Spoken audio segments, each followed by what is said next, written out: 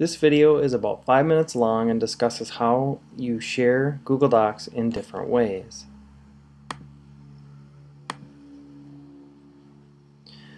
Now the nice thing about Google Docs is there's multiple ways to share a document. First of all, you can, from your default Google Docs view, you can right-click on the document, either with right-click on a PC or two fingers on the touchpad on a Mac or control-click on a Mac, and use the drop-down to go to Share. From that Share menu, you can share directly with other individuals or groups. Now the trick is that's not called emailing it as attachment. You can also open up and share directly from the document itself. From your document view in the top right, you'll see Share. There's Share and there are a couple other options. Again, we're not emailing this as an attachment, but we're sharing it so that when people open up their Google Docs account, they see the same document, or they can edit the same document. So on this, I click on Share, and I can see a list of anybody that it's already shared with. This document has a bunch of people that can view it. So from here, I can click in the box that says Add People, and I can search by name or by email and add one at a time. I can change whether they can view or edit, and I can also change some advanced preferences as far as whether they can in turn share this with other people.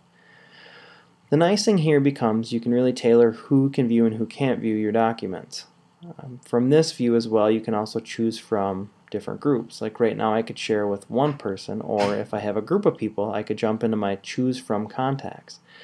These are contacts that I created from my contact section of my Google account, or also ones that I'd created and shared. So from here in Cohasset, I can again search one at a time, or I can use my drop down to my groups that I've created. And from here I can one-click with my entire staff, and I can either do one at a time again, or I can click where it says All, and in the bottom right corner I can say Done, or I can save it as a new group. Again, you can uncheck certain people, but right now if I were to click Done, it would have everybody in the box. Here I'm going to share it with just one person, which would be somebody that doesn't currently have access to it. I'm going to switch it so that she can only view the calendar and can't make changes. And you can either add a message or not. If you don't add a message, the person does get an email because that box is checked, and they get just a generic message that they have access to it.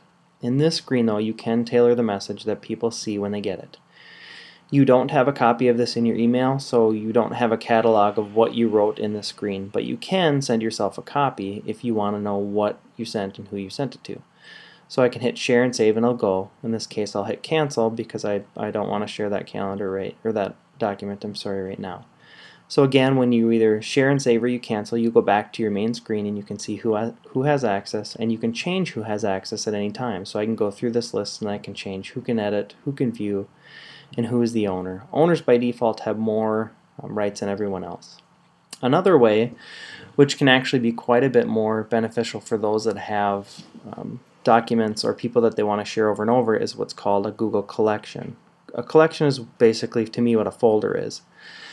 But in this screen, I'll show you how when you have a folder, you can share that folder or that collection with people at once. So in essence, I've got this folder called Campus, and I'm going to create one now called Cohasset Teachers. I'd use that drop-down caret again for Create New.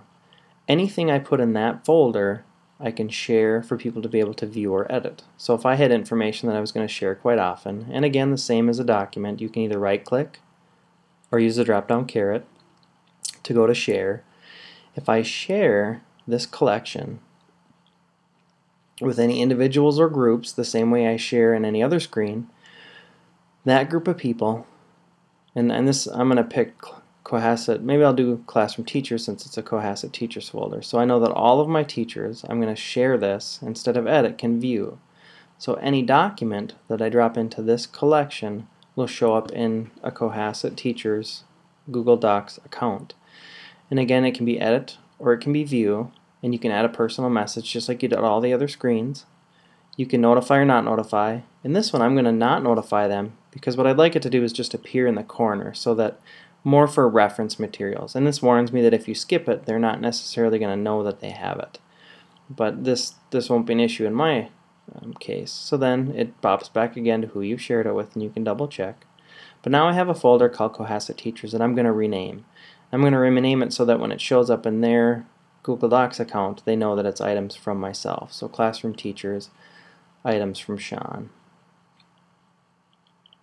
And I renamed it just like I shared it from that drop down corner. And there's some other options too that I don't talk about now, but that's just a way to rename it. But now what happens is I have this folder that I've shared with classroom teachers in Cohasset. When I drag or drop any item in there, or say to tell it to go there, now it appears in that folder. So right now I'm dragging and dropping that schedule in there, and to the right now I see a tag that says that schedule is in a classroom teachers collection called, or classroom teachers items from Sean. Anything else I drop in there will automatically share with those people. So every time I have stuff for teachers, I don't have to go in and reshare it one at a time. I know that by putting it in that folder, they have access to view that folder, and now they have access to view that document, which, like I said, comes in real handy and makes it real easy to share with my staff. Hope this has been helpful. If you have any questions, email me or call my cell phone. My email is smartinson@isd318.org, or my cell phone is 259-3129. Again, 259-3129. Sometimes easier to just drop a text. Thank you.